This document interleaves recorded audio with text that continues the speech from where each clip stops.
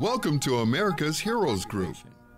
And with that, welcome to America's Heroes Group, our roundtable and our partner, Hines VA, particularly in women's health care. Today is Saturday, October 15th, 2022.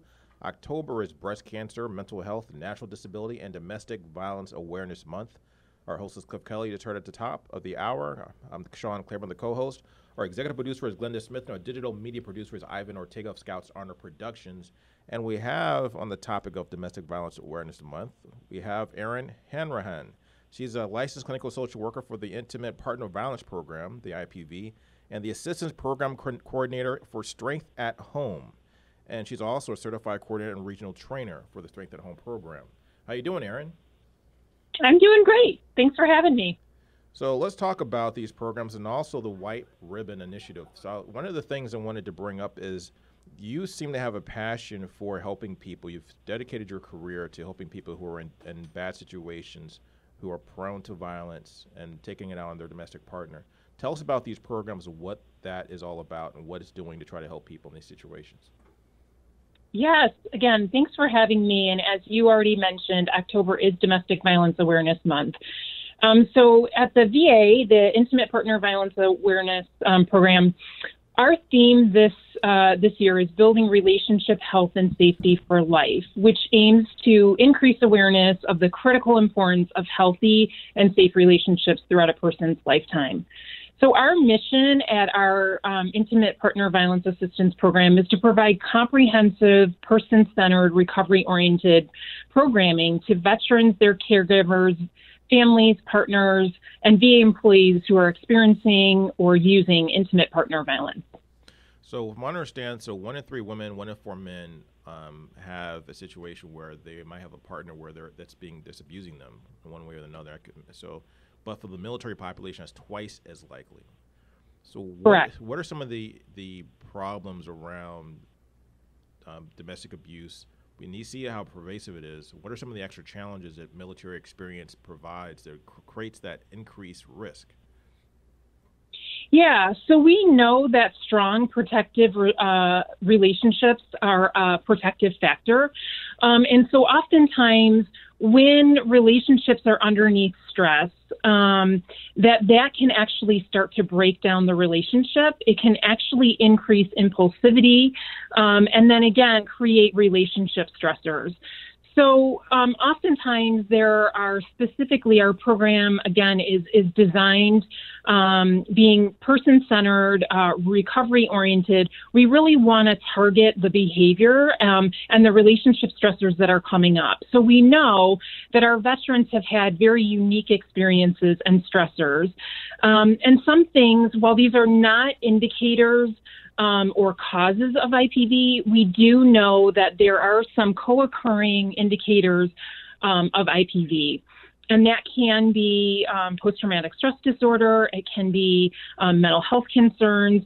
It can be TBI.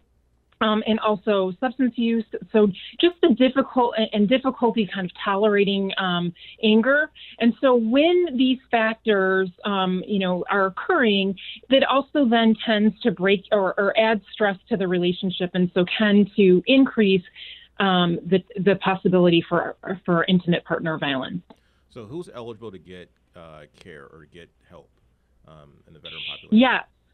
Yeah. So again, our program is comprehensive. So we provide services directly to veterans, their partners, and that can be a spouse or a dating partner, caregivers, and then VA employees. And the specific services that we offer within our Intimate Partner Violence program are screening. So we do safety and wellness screening. We do assessment. We do education. We provide prevention. If somebody is experiencing relationship distress or IPV, we can do some safety planning. We connect them with resources in the VA and outside of the VA. And then we offer some very specific interventions. We also individual counseling, group counseling, and then couples therapy when indicated. So walk me through this process. How does someone, because I know a lot of times when you have people that are inside of a domestic violence situation, they have a very difficult time speaking up and having that encouragement to step forward and say something. So how do you encourage someone to step forward and say that hey, I'm having an issue with someone at home? Yeah, so, sometimes when we're experiencing relationship distress, we may not identify it as intimate partner violence or domestic violence. So an individual knows their relationship and knows what's happening and how that might be impacting them. And so part of me coming on today is really to raise awareness that we have this program, because many people may not be aware, for one. Also, who is eligible. So again, veterans, their partners, caregivers. So again, wanting them to know that services are available. People can be referred to the program, again, when they're ready. They can either, if a veteran, they can get a referral from their provider within the VA, or people can self-refer. So what I want people to know is that I'm available. My direct line is 708-202-7243. So somebody can directly call me. And again, part of this is really on when somebody's ready. Maybe somebody is just wondering about their relationship. And again, having somebody to reach out to get some education and some support is sometimes initially the first step.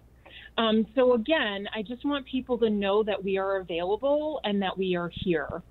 And lastly, I guess what I'd want to mention when I was mentioning about the specific services. So depending on who is the individual calling to receive those services. So specifically for veterans, we have 3 programs that I just want to briefly mention. We have RISE, which is an individual evidence-based treatment for those that are experiencing IPV or relationship distress, that they can get some individual counseling. It is brief.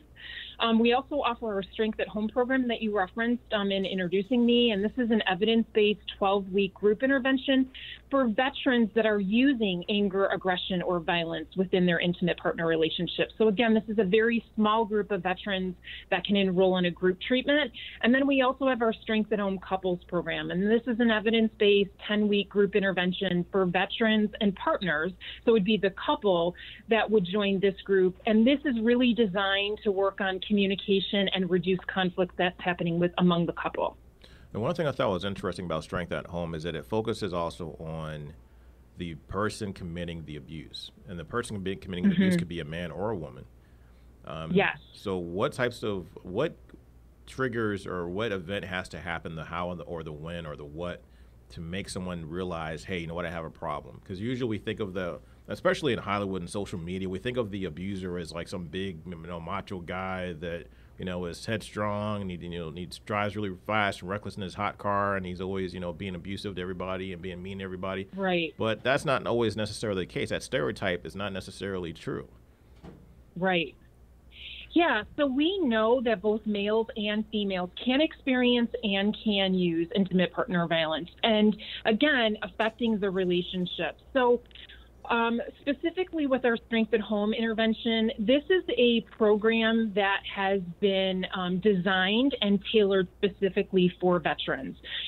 So it has been offered at Hines VA for the last 6 years, but with the development, this was really done with lots of effort from our National Center of the PTSD Clinic and the Department of Veteran Affairs to create this program specifically, and we are the only program designed specifically and tailored for veterans. So really, we, and you'll oftentimes hear me today or beyond, I'm using the language that those that use intimate partner violence and those that experience. We really want to target the relationship behaviors and let go of that language and that stigmatizing language. So veterans who can enroll in the Strength at Home program, again, may not identify with what we see oftentimes are those labels in the community. But if they're struggling with the relationship, and they notice that they're using anger or they're having a difficult time communicating and it's coming out more in an angry or aggressive way, then they would be appropriate for this treatment. So let me interrupt for 1 second. Designed... So what are some of those stigma or those terms that people might think of as being a stigma? Yeah, so oftentimes we hear perpetrator, abuser, for those that are using anger and aggression within the relationship. And then on the other hand, those that are experiencing relationship distress or those that are experiencing violence in the relationship, oftentimes people refer to those individuals as survivors or victims. And that language is not recovery oriented. Oftentimes people, especially those that are experiencing IPV, may not want to be identified as a victim or a survivor. So the VA endorses different language. We use language that is inclusive to kind of really target behavior. So again, it's veterans that are using anger and aggression or those that are experiencing. So again, we really want to target those relationship behaviors that again are having an impact together on the individual and on the couple. So circling back to that question a little more deeper. So what triggers a veteran or someone who's the person who has the anger issues? What triggers them to want to get help? Because it seems like if you're in that situation where you're the one that's the instigator or the person who has the anger issue, that oftentimes you're doing it and don't want to change. There's usually resistance to change. So what usually triggers that change or a desire to get help?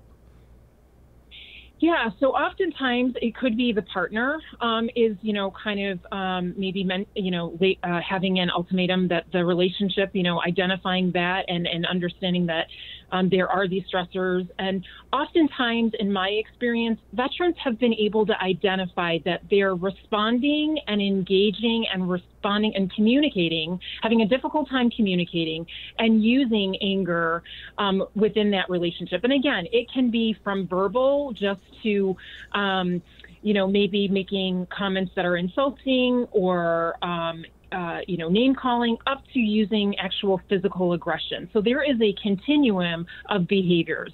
And oftentimes people can identify whether it's being pointed out by the partner or even by individually by themselves to kind of recognize that they might be handling their stressors in a way that is not helpful, in a way that is harmful to them and harmful to their partner. So again, letting them know that this is a program that is available to them, which is why we look at, and one thing that I do want to actually kind of step back and be inclusive about is veterans who are either at risk. So if they kind of feel like they've been struggling for a while or feel like they oftentimes feel like they potentially could use anger and aggression, they would be appropriate to enroll in this treatment and intervention as well.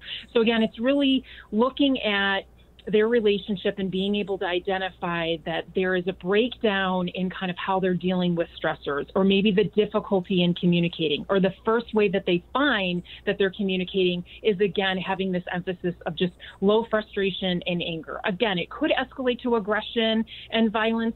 We offer this program and want veterans to know about it because we feel it's an early intervention. We want to prevent it getting to a place of aggression and violence. Mm-hmm. So if a person is on that, how do you recognize if you're in an abusive versus or an unhealthy relationship?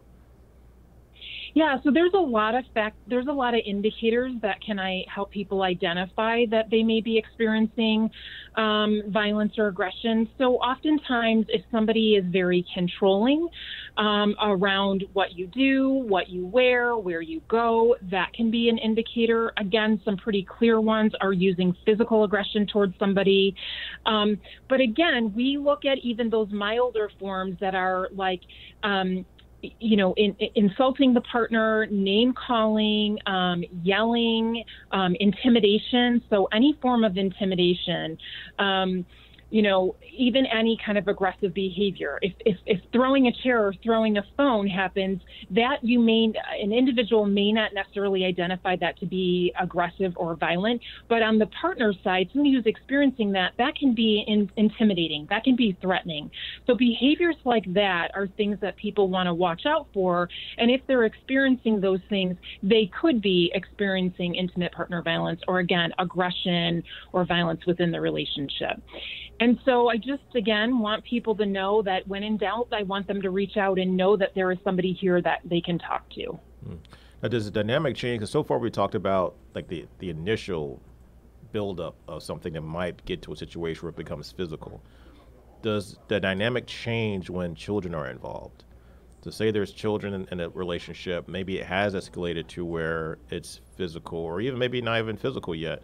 Does that change the dynamic, and does that raise the urgency for maybe intervention? Yes, for sure. I mean, we know that adults, so as far as with domestic violence, these are adults that are in a relationship that are struggling and having relationship discord. And then again, that can look like in many different forms.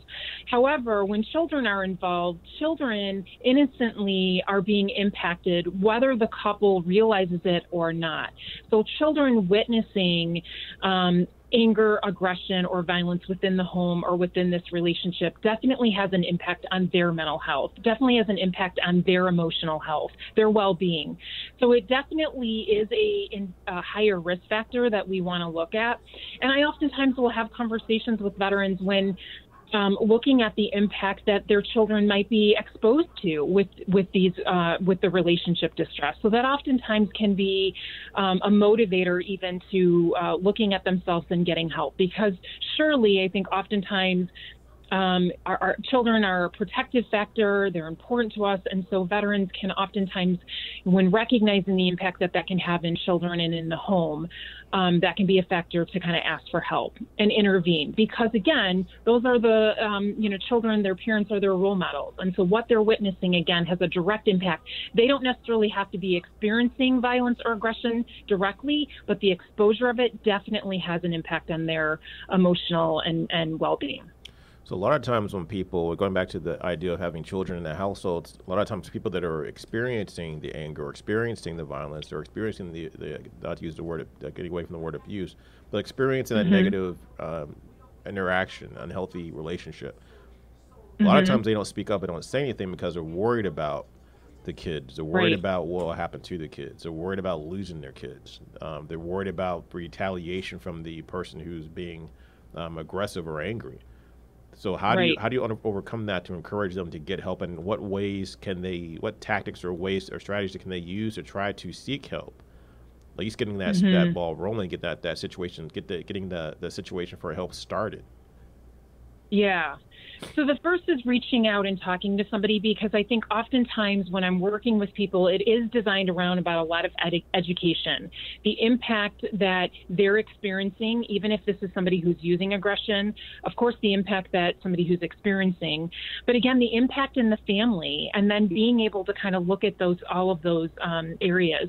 And so it is about, reaching out and kind of getting, knowing what is available. So I think that, by having a conversation about the current distress that an individual, veteran, or their partner is experiencing, oftentimes one of the things that we'll do is some safety planning.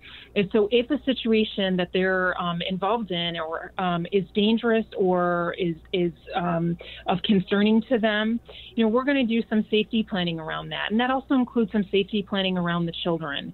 So what can you do if you are in a relationship that you are experiencing anger and aggression? How can you keep yourself safe? And I think you're right. Not only are the children concerned or fearful of speaking up, but individuals who may be in a relationship may not know where to turn or how to ask for help or know that help's available. So these are careful and delicate conversations to make sure that an individual has as much education. My role is to really stand beside somebody, whether they are experiencing or using, to help them know that there are choices, there are options, and there are resources available to them. Because truly, domestic violence, intimate partner violence is preventable. So in order to access this type of help, do they have to go to the facility? Do they have to go to the VA, or can they access it through a phone call or teleconferencing? Maybe they live far away from the VA. How do they get access? Yeah, great question. So we offer all. So we offer in-person, we offer virtual care. So that can be through our VVC program that veterans may be aware of, our virtual care program, and maybe even offered by the phone as well. So all of those options are available to veterans or to their partners. And we do know that we've got many veterans that are further out from the medical centers. So again, taking in that consideration, we do offer virtual care and have for a while, and that's gone really well. Okay. So we're running out of time, so we have just a minute left. So we want to basically just want to make sure people know that this is something that's available to them. So we talked about a lot of things that can help people get help and reach out to something that is available to them, and you can do it discreetly. You can do it without your partner, maybe enraging or infuriating your partner for doing it, and start the ball rolling. Get the help that you need so that way you can get protection. Because if your kids are involved, it's really, really important. I think you brought up some interesting things. Tell us one more time the phone number for how to reach you. Yes. Okay, so veterans, partners, if you're experiencing relationship distress, if anything I've said has been of interest, please reach out directly to me. My phone number is 708-202-7243. On my voicemail, I also have the Illinois and domestic violence hotline, those are 24/7 that you can speak to somebody if I'm not available. Again, I just want you to know that domestic violence, intimate partner violence is preventable, and we have lots of support and resources. We are here for you. You are not alone. Help is available. Also, I'd encourage you to check out our Hines VA website for information. And we also have our IPV public-facing website, and that's www.socialwork.va.gov/IPV/index.asp. And that is our public-facing website. You can get more information. Erin Hanrahan, thank you for your time. Licensed clinical social worker, partner of IPV, the Intimate Partner Violence Program. This is America's Heroes Group. We'll be right back.